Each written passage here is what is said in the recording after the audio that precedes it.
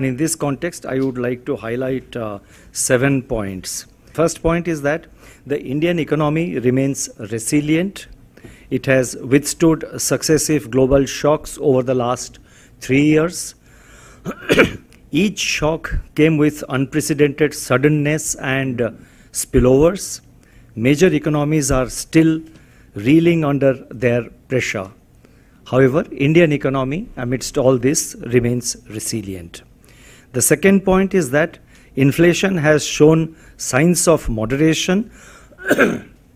I repeat, inflation has shown signs of moderation and the worst is behind us.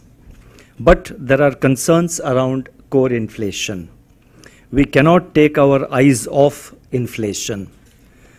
Third, we are now witnessing conducive conditions of macroeconomic stability as reflected in moderation in inflation, fiscal consolidation, and the expectation that the current account deficit is likely to narrow in the coming quarters. Fourth, the Indian rupee has remained one of the least volatile currencies among its Asian peers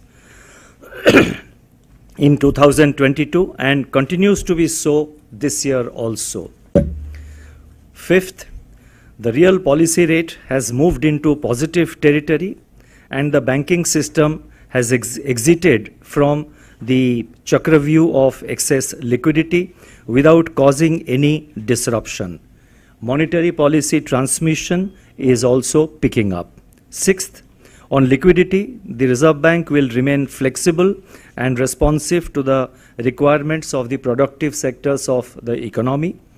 And seventh and the final point is that we in the Reserve Bank of India stand resolute to deal with all future challenges.